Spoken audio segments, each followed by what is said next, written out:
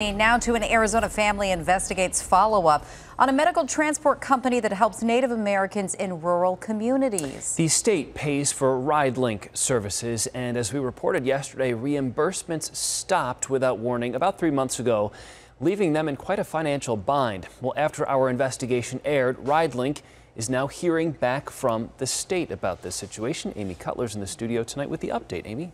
Yeah, and this is a really positive development for this company that was really struggling. RideLink says the state Medicaid system, known as Access, finally emailed them to set up a Zoom. In that meeting, they tell us Access began approving some of their claims and went over what information they needed moving forward. This is a big development because the company hasn't been reimbursed for the vast majority of their claims for months. It's meant they haven't been able to pay their 33 drivers and office staff. This is a company that provides rides to Native Americans, mostly from the Navajo Nation, to hospitals and doctors' offices.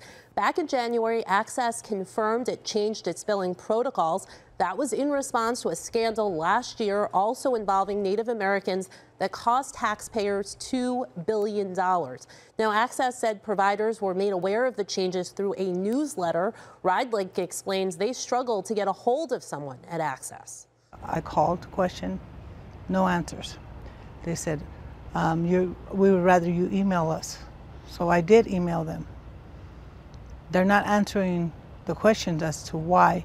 They have to go to the doctor, specialist. Some of them come all the way from the Navajo Nation down here to Phoenix. That's a 6-hour drive. And it is those long drives, Access said, that they were flagging. We also called and emailed them several times, urging Access to reach out to RideLink to help get this resolved.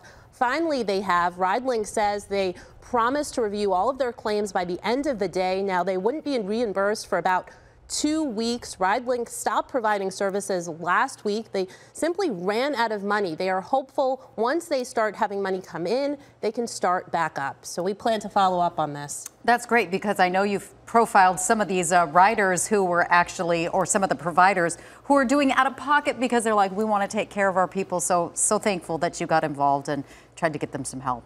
It's an important service, Amy. Yeah. Thanks.